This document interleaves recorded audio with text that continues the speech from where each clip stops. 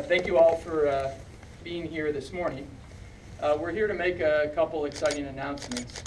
One is the Stable program, which is a new investment program that we're offering to people with disabilities, people with autism and Down syndrome and cerebral palsy and different disabilities throughout the state of Ohio. We have decided to offer to people with disabilities throughout the United States of America. And we are announcing this morning that this Stable account will be available to any citizen with a disability in any state in the United States of America. We're in the process now of reaching out to state treasurer offices throughout the other 49 states to offer to them that Ohio will administer Stable accounts for citizens with disabilities in their states as well.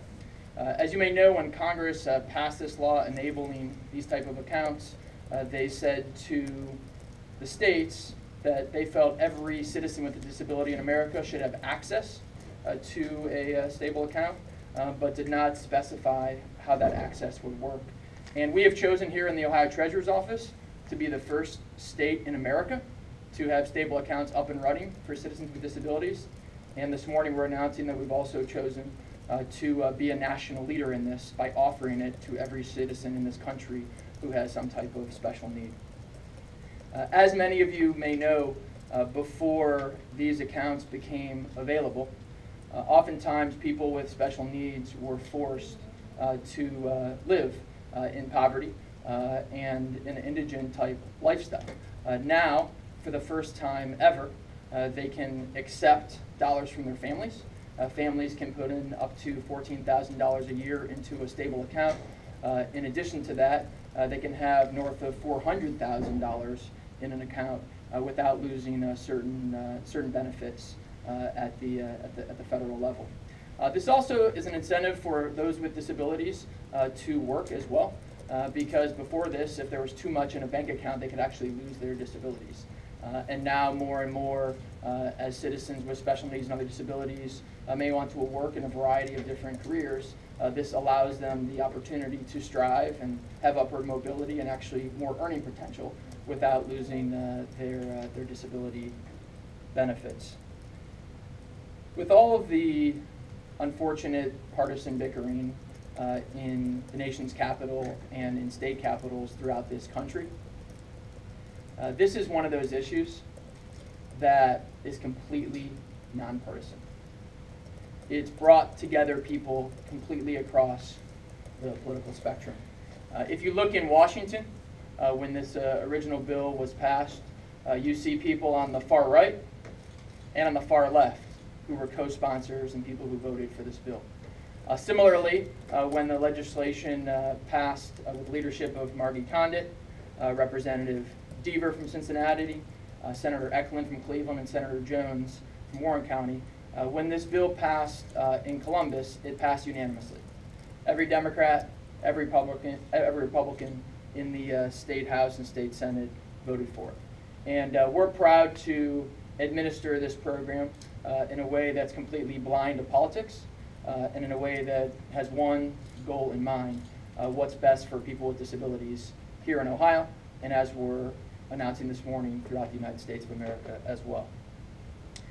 I mentioned Margie because without her leadership, the leadership of the other legislators I mentioned, this would not have happened. And I'd like to call up here Representative Condit to make a few remarks on the Stable accounts and why they did this and what it means for people with disabilities. Thanks. Thank you so much. Thank you so much for inviting me here today. And I really want to thank all of the legislators, not just myself, but Jonathan Deaver, Shannon Jones, and John Eklund for their leadership in making this happen. And collectively, we would like to thank our treasurer, Josh Mandel, because without his leadership, we wouldn't be first in the nation. Without his leadership, this wouldn't be the kind of open checkbook for citizens with disabilities. And so I thank you, Treasurer, for your leadership in making this happen. And I think it's a blessing to Ohio, and it'll be a blessing to our country. Thank you.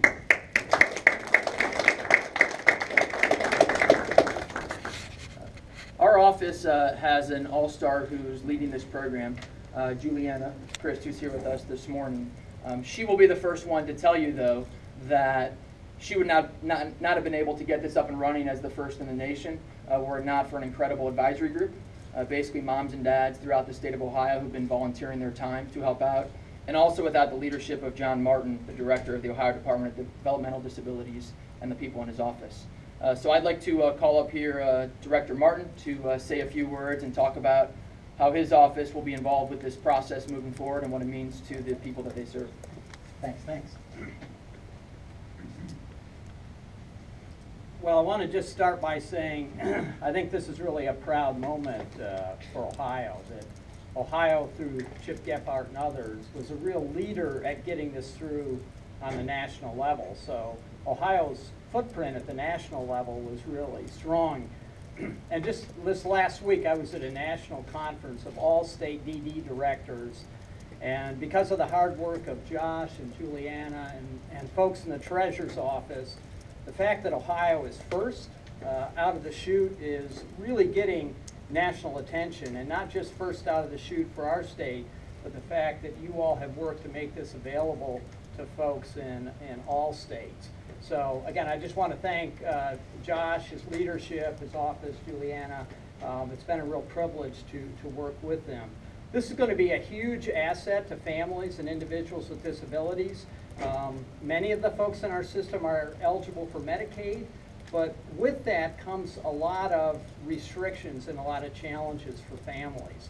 And so when we combine these stable accounts with Medicaid and other programs, it's going to make a huge increase in the quality of life for folks with disabilities. So our department looks forward to working with the Treasurer's Department. I see we have representatives from the county boards here, advocacy groups, to making sure that families across our state are aware of this program, the benefits of this program, and how it can enhance the quality of lives for their sons and daughters. So again, thanks to the Treasurer's office for the good work, and appreciate the opportunity to say a few words.